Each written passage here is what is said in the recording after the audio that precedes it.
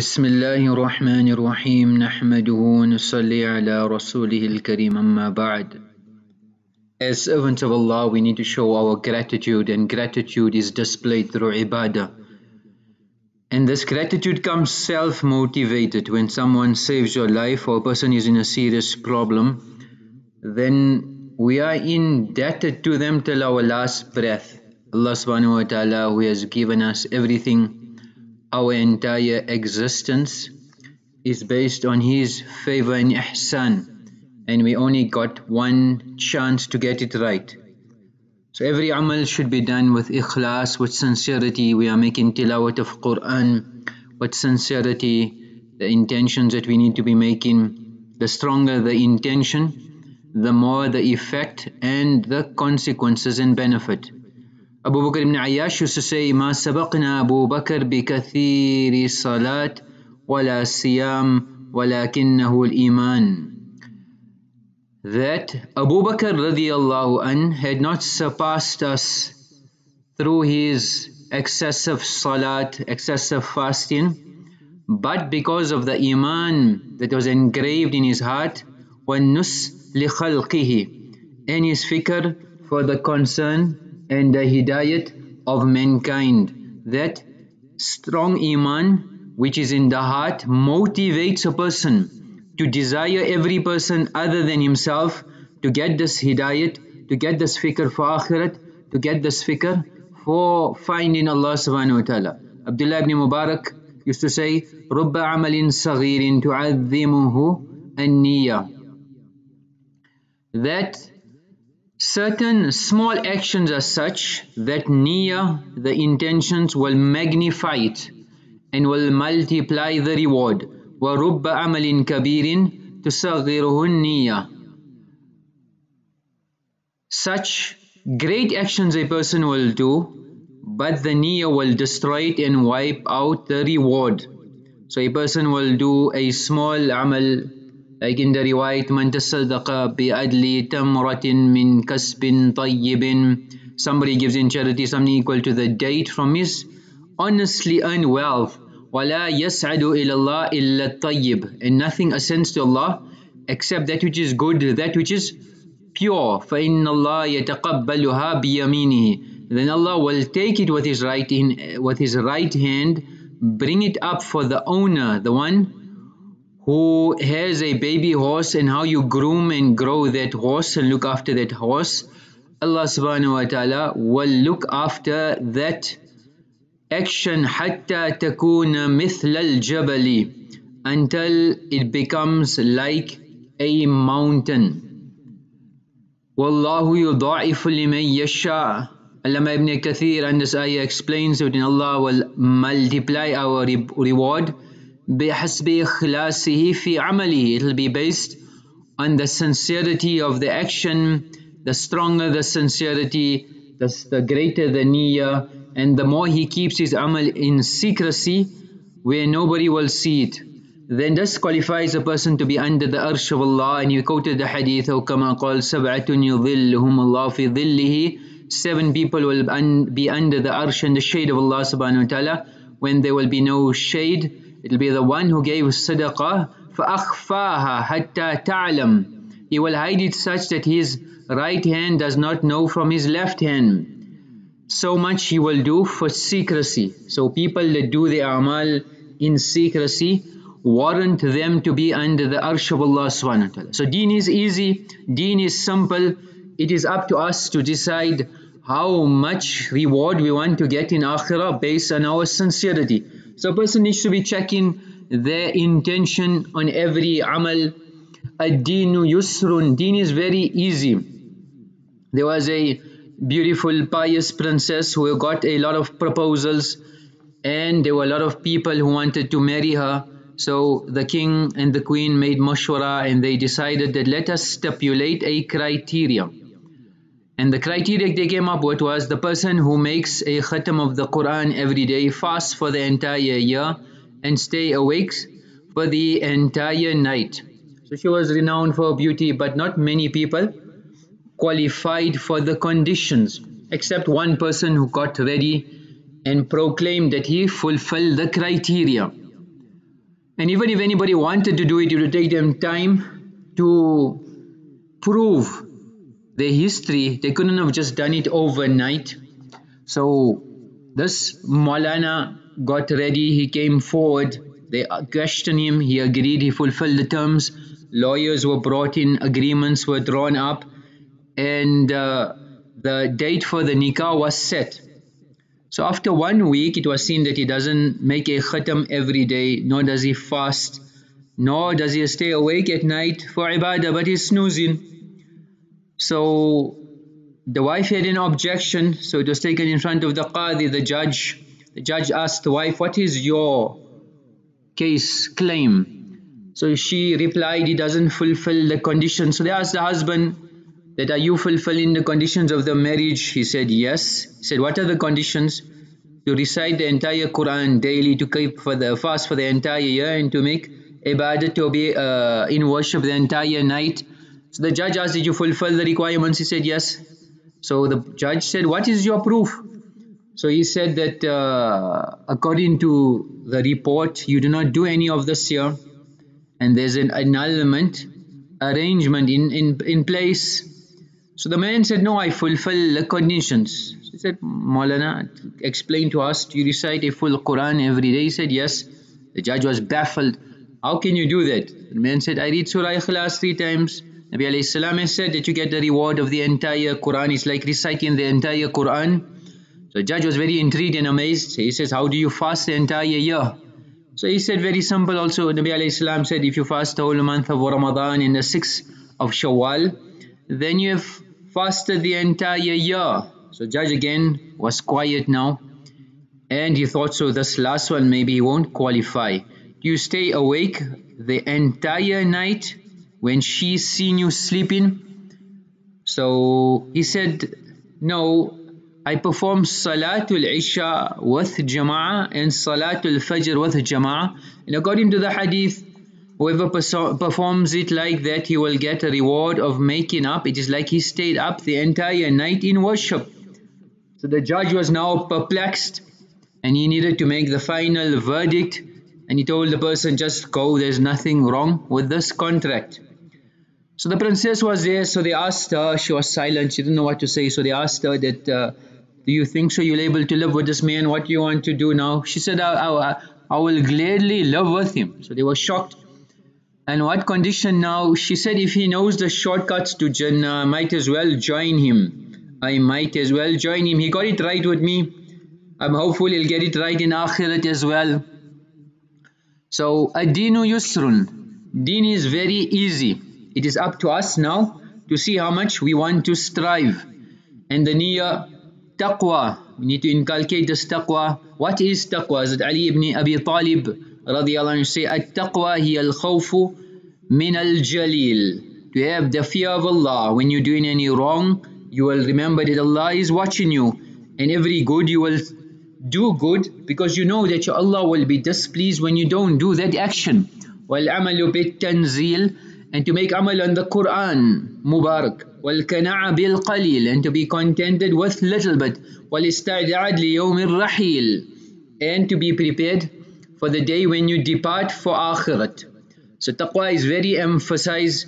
Different ayat of the Qur'an, Allah subhanahu wa ta'ala has highlighted أَنَّهُ لَا إِلَهَ إِلَّا أَنَّ فَاتَّقُونَ. Command, adopt taqwa. وَإِنَّ هَذِهِ أُمَّتُكُمْ أُمَّةً وَاحِدَةً وَأَنَا رَبُّكُمْ فَاتَّقُونَ. I am your Rabb, so adopt taqwa. ذَلِكَ يُخَوِّفُ اللَّهُ بِهِ عِبَادَهُ.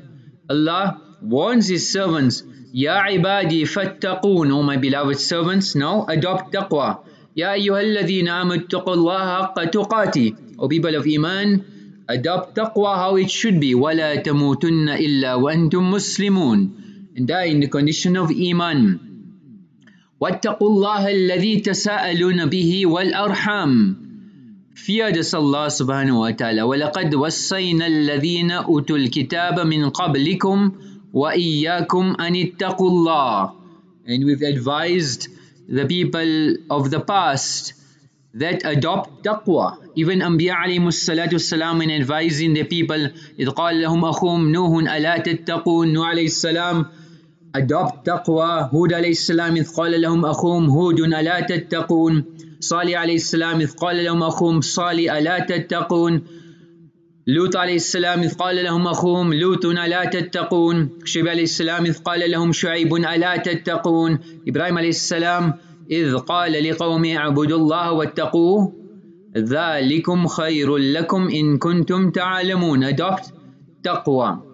So amongst the benefits of taqwa is وَمَنْ يَتَّقِ اللَّهَ يَجْعَلْ لَهُ مَخْرَجًا. Whoever adopts taqwa, Allah subhanahu wa ta'ala will remove all the difficulties and make it easy for whatever situation and difficulties we are in. Ulama have stated the greatest ayah in the Qur'an that contains relief is this ayah, وَمَنْ يَتَّقِ اللَّهَ يَجْعَلْ لَهُ مَخْرَجًا. Allah will make a way for every person. Imam Qurtubi has mentioned a riwayat where Nabi alayhi salam has said, إِنِّي لَعَلَمُ آيَةً لَوْ أَخَذَ بِهَا النَّاسِ لَكَفَتْهُمْ. I know an ayah, if people hold steadfast onto it, it will suffice for them, and it is the same ayah.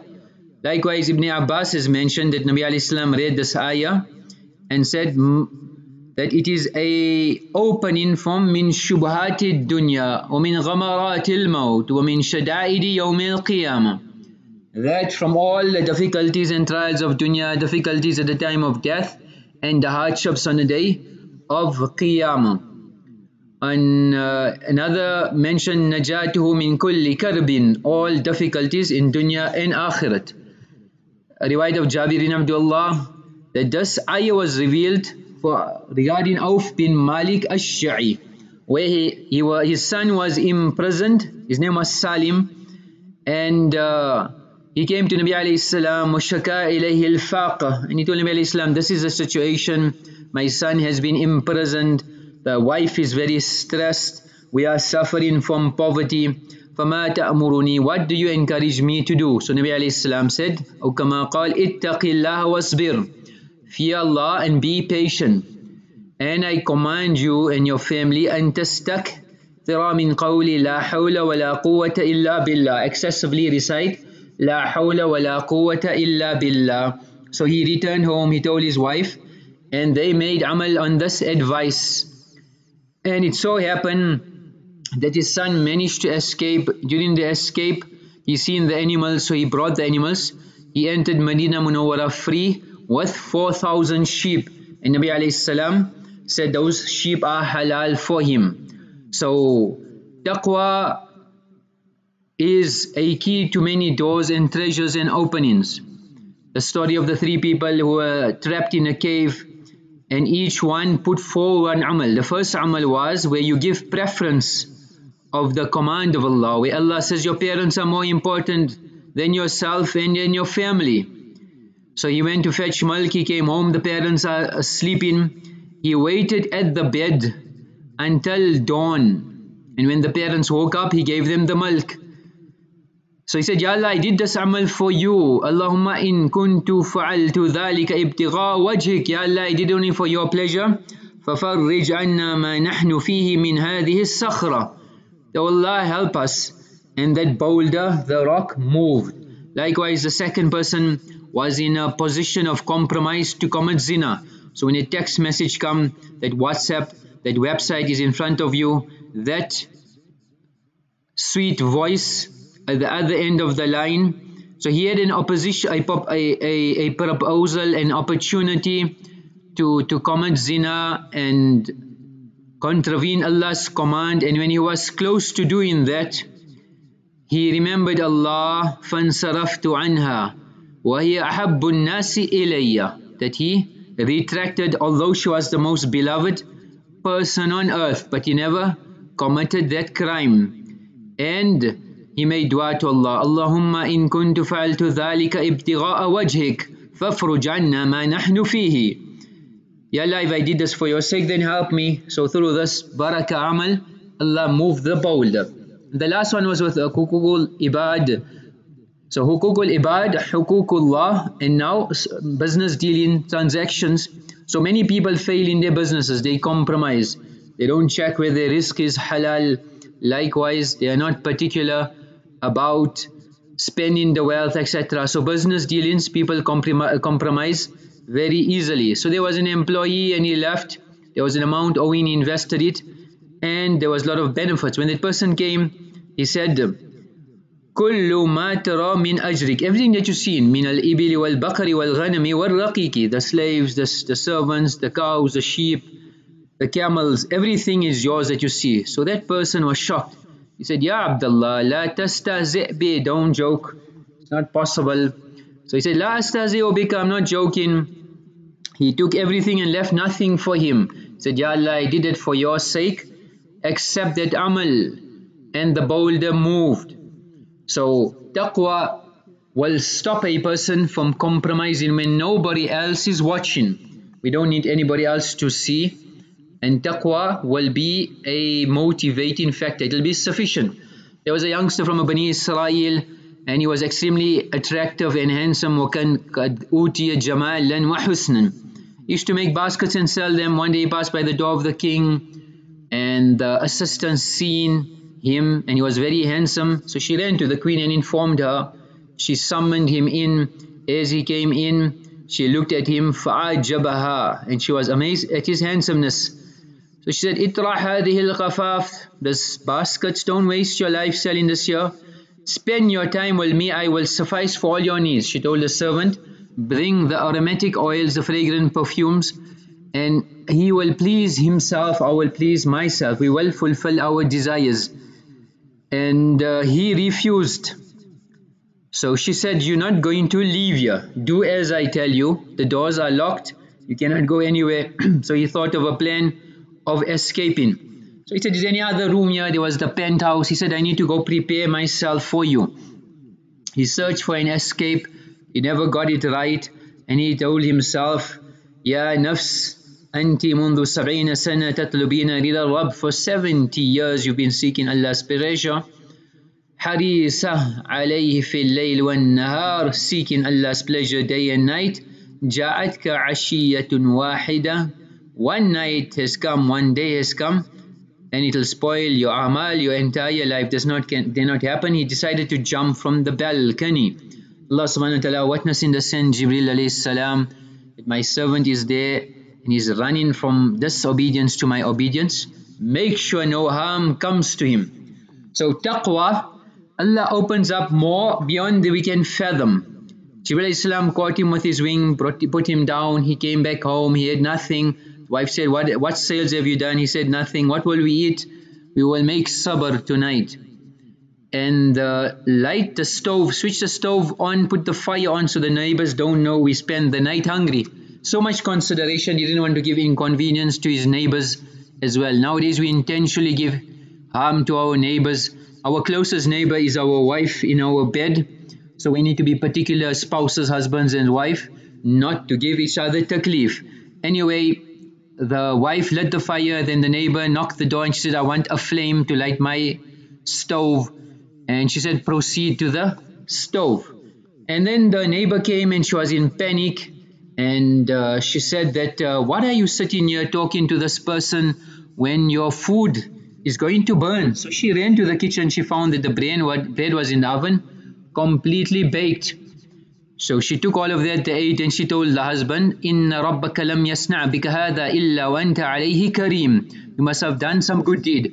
But Allah yabsut alayna baqiyat umrina. Ask Allah to give us risk forever. So he said that be patient, and she continued to invoke him until he agreed. So he made dua. So he said, "Allahumma inna zawjati sa'alatni fa'atiha ما تتوسع به في بقية عمرها." That I'll give her what she needs for the rest of her life. And فانفرج السقف, a tray suddenly appeared which broke through the roof with a precious jewel which shone as bright as the sun, and the entire house lit up. He shook his wife to get up, and she said, "Why are you waking me up?" He said, "Now what's happening here now? You got what you wanted?" She said, "No, I seen a dream with golden thrones were studded with jewels and green emeralds. There was a gap, a flaw, an abnormality, a jewel was missing." Asked, "What was this?" They said that your husband made a dua and you got it in dunya. So this flaw, this cavity is because of that dua. So she said, I don't want it. I rather have it in akhirat. So عُدُوا رَبَّكَ فَدَعَى رَبَّهُ فَرَجَعَ الْكَفْ. He made dua and the jewel returned. So that is the barakah of taqwa, that Allah's unseen treasures open up. The amal for today is, if a person is patient when their family, friend, relative passes away, and they have hopeful for reward, ثُمَّ احْتَسَبَهُ إِلَّا الْجَنَّةِ, and they hope for reward from Allah, then they will get Jannah. وَآخِرُ دَعْوَانَا أَنِ الْحَمْدُ لِلَّهِ رَبِّ الْعَالَمِينَ.